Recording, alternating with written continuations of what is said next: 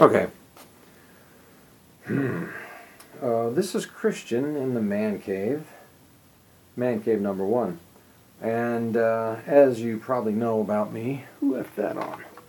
As you probably know, I like to tinker with tube stuff, right? Here's some of my junk behind me, some old tube amps and things. And if you haven't already noticed, most of my stuff is salvaged or used or otherwise really, really cheap. Because there's kind of two sides to the tube amp world. There's the really expensive vintage audio fools who waste $100 on a cable that has frozen aligned molecules. And I think anybody who is an actual electrical engineer will tell you that that's a bunch of crap. There are some truths here and there to some things, but like that kind of stuff, they're just ripping you off. I like tubes because I find old electronics interesting, and I like the way they sound. Whether it's better or not, I don't know. I don't care. I like it. So don't waste your time trying to tell me how much easier and simple and better compact integrated circuits are. I have those. I use those to test. I use this tiny little thing right there. That's a 15-watt amp right there that I got for $3 on eBay. I use that to test speakers. Anyway, I'm getting off topic here. I wanted to just show you a few examples of cheap building materials for amps. You know, people say, oh, I can't, I don't have $50 for a chassis or, $100 for a speaker or transformer or whatever. You can find this stuff. If you have patience and good scrounging ability, it's not that hard to find. Let me show you some examples. Now, before I go on, just keep in mind, you do need to know something about electronics, and you have to be safe, okay? Tube electronics uses really high voltages, high-powered electronics that can kill you. So you have to learn about this stuff first. Take a class, get a teacher, but I'm warning you, it can kill you. So if you mess with tube electronics and you get hurt or killed or somebody else does as a result of that, it's your fault, not mine. I don't live in America anyway, so I don't care. But let me show you some examples. Okay, now for like a stereo chassis, if you're going to build your typical stereo amp, right, you can actually use, and I know it's a little scary looking, here's a big one though. This is a cake pan. Okay, you can find these cheap pressed and folded plate cake pans. This one was under $2. I mean, okay, €1.50. And it's perfect. It's actually thin enough that you can cut it with tin snips or a drill, and so you can have your resistor, your rheostats coming out, your tubes and stuff coming out. It's firm enough to hold them, but it's thin enough to where you can actually cut through it as well without any big special tools or anything like that. And if you find you just need something good to go underneath it, I actually used a piece of laminated board. Or you can use plastic, artificial, quote-unquote, artificial wooden surfaces and start your amp that way. Just flip it over and bug wire all your components in there, and boom, you've got an amp. Takes a while to get it neat and do it right. Now this thing, actually, I could use on the back of one of my amps if I wanted to. I got this off a basket of fruit, one of those little fruit boxes. Just went behind the grocery store, asked him if I could take it, and after a pair of pliers, I got all this, and I use that for the back of speakers and amps. That's free. And now here's a box. You can get these tool boxes. Here's a smaller example. I made an amp out of this. It's kind of ugly in the front, but that's because I could have made the front look better. And I made this power supply out of one as well. It's laminated inside, but anyway, you can get these wooden storage box things or tool box things at Home Depot or Baumax, wherever you are in the world. Usually these are anywhere from $2 or euros to maybe up to $5, maybe a little more, depending how big they are and if it's on sale or not. This one, it would be nice if I told you how big it was, but it's a little bigger than a Champ amp, I'd say. Let me just, sorry, I'm unprepared. Okay, that one is 40 centimeters. Sorry, 40 centimeters. There's already a speaker in there, which I got also for free.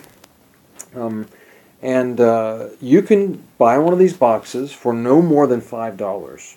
Okay, and what I did was I just cut out this little section out of the top there. You can use a jigsaw for that, or if you have a Dremel, you can use that. And then check this out. I took a bread pan, which you can also use bread pans for like single-ended amps, right? You can make a little single-ended amp out of that. Or, check it out, for a Champ-style amp, you cut that out, and that fits right in there. Kaboom.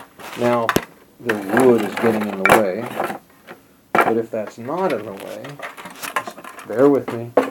You put that there, and you have a total Champ chassis. Okay, you've got enough room for your speaker and everything else. If this is too big, you can actually trim that, but it's actually perfect. I'm going to do that. You'll put your controls right here, right? Screw it in. This ridge on top holds it in firmly, and then you just need a back for the top half. Boom, you're in business. You can buy these cheap little brass handles like that one to go on the top, little rubber legs or sticker things for the bottom, and you're good to go. What else? Oh, you can use junction boxes. I've used plastic junction boxes like they have here in Europe, which you can see this Compactron tube mounted on. Or I prefer the ones they sell in the States, these kind of galvanized ones. They're really sturdy and really easy to work with, and you can easily get a few tubes in there depending which way you want to stick them. And of course, they're easier to ground and everything else. You can put those in there or however you want it. There's many applications if you're creative. And as far as active components, really quickly, I can show you a whole box of used active components. These are all pulled. Okay, these are all transformers pulled off of mostly radios. Okay, receivers, radios, maybe some old amps that I either got on eBay or the flea market here in Bratislava. Never for more than €5 at the most. And these are either audio output, right, for tubes, not for, solid state circuits, and power transformers. And I pulled most of those. I pulled most of those off of tape recorders and receivers that I got that were not working at the flea market and bargained out. If they didn't want to bargain, fine, I'm not in a hurry. I come back later. I get them for almost nothing. And very often it comes with a good speaker. Now these speakers are free because I get all my TV speakers for free. And some of them are amazing, especially these old Tesla speakers that were made on tube TVs to handle tubes and all levels of sound. I have a huge, I wish it was unwrapped. This is an amazing speaker, but unfortunately you can't see it. These are huge speakers that come from really awesome old radios, and believe me, you cannot imagine how good they sound. Here's one. You can actually see some of it. Let me pull that one out. Some of these are just amazing. Let's see. Here's one that you can at least get a somewhat of a look at. Okay. Well, you can see the back of it. This is a beast. That's at least a foot across. It's really deep.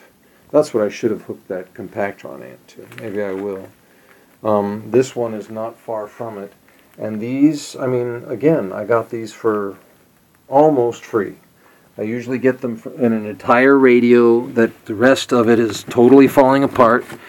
I look at it, I don't let them know. Most of the people that sell them don't know what they've got, It's an old, rusted up radio with all the knobs falling out. But if you look and make sure that there's no water damage, to the speakers or anything. Here's one. I don't prefer these kind of speakers, these older ones. The ones that have these little rusty middles. I'm not sure what they're made of, but the coils tend to stick. So you got to get to know what you've got around. But here's just one example of a speaker I pulled out of something sitting next to the dumpster. So you can find speakers, you can find especially transformers, because They're usually the most expensive part of an amplifier. Okay, if you have time and patience and a little creativity, you can scrounge this kind of stuff up. So again, you know, wooden boxes that you find at hardware stores for like small guitar amps, baking dishes, even the back of you know, these little fruit boxes that you get at the grocery store. And I mean, you know, little things they pile oranges in. They're usually made of cardboard, but sometimes you can find these particle board ones. So that ran about 3 times as long as I wanted it to.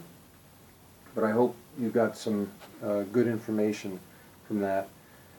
Learn what you can from what, YouTube, or there's a lot of free stuff out there. There's books from the Navy, old U.S. Navy books. Actually, I think I have one here.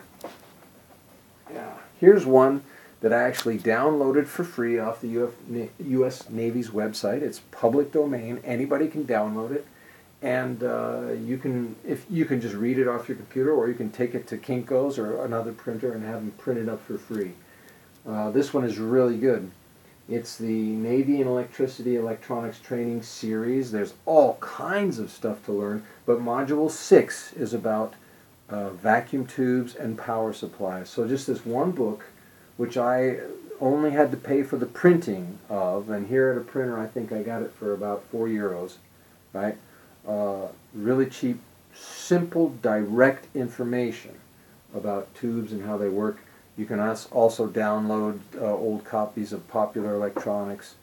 If I have that one here, there's another one that actually, is this it? Nope, that's the Navy one. Anyway, I will try and put out more of that information as I get it. I'm sorry if this ran too long. I really just wanted to share you some basic stuff so maybe you can get going, get involved. You don't have to know everything about electronics. You don't have to know everything about math to get involved with tubes and tube amps and electronics. It can be cheap.